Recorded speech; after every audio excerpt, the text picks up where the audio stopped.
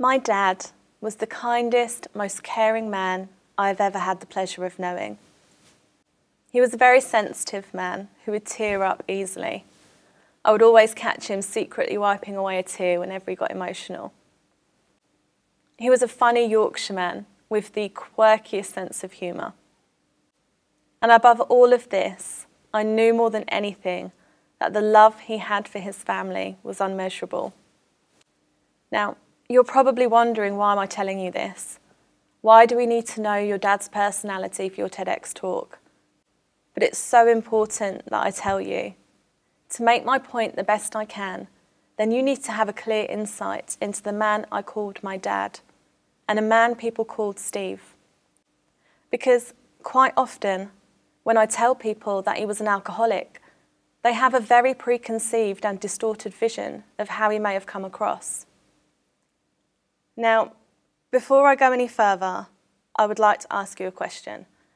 And I want you to really think about this and be absolutely unapologetically honest with yourself.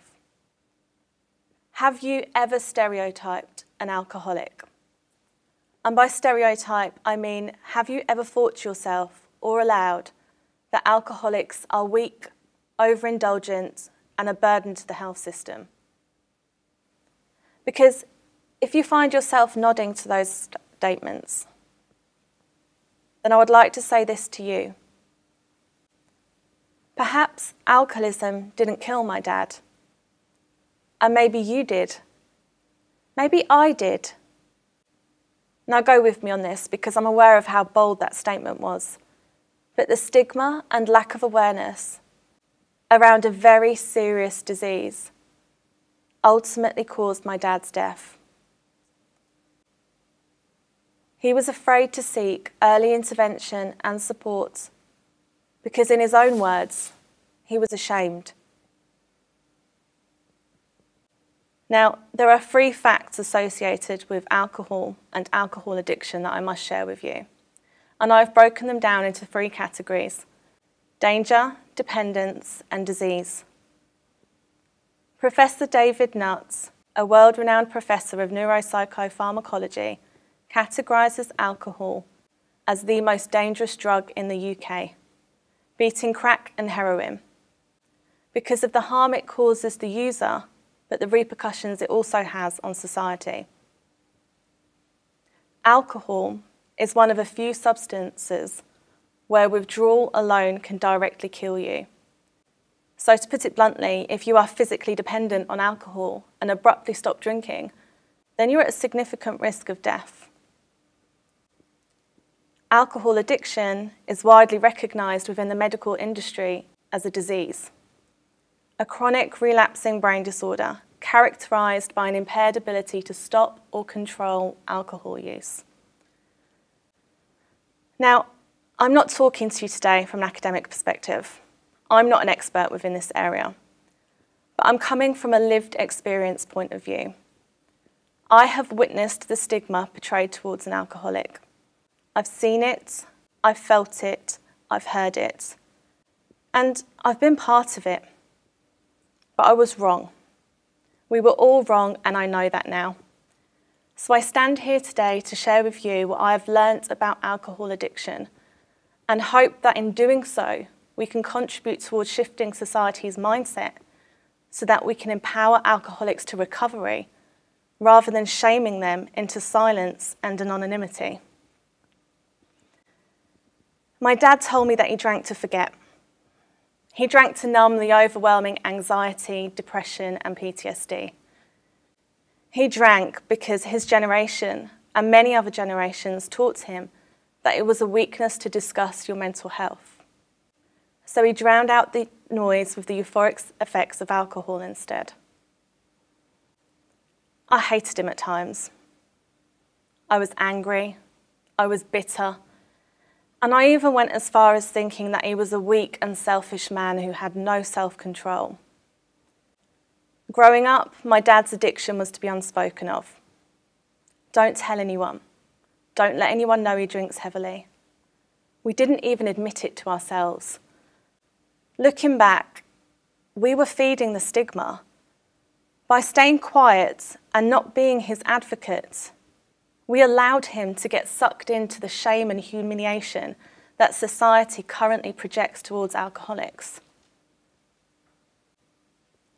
On the 31st of August, 2017, he died as a result of excessive drinking. Shame and humiliation prevented my dad from accessing support. Stigma was partly to blame for his death. Now, society often shifts culpability and blames the alcoholic for their lack of willpower, and this was evident in my dad's case. Following his death, I was reminded that he did it to himself. He only had himself to blame, and it was self-inflicted. Now, if we're being technical, then yes, perhaps it was self-inflicted. But does that same logic not apply to other self-inflicted illnesses? Because 90% of lung cancers are caused by smoking. A massive contributing factor to developing type 2 diabetes is diet and inactiveness. Some of the most common illnesses brought on by our lifestyle choices are high cholesterol and high blood pressure. If you suffered from one of those illnesses, would you feel ashamed to seek medical treatment? Alcohol is a socially accepted, easily accessible and legal substance, and is part of most people's diets. Yet we continue to shame those who become addicted to its euphoric side effects as overindulgent and weak. We shame them into remaining silent and anonymous to protect their reputation.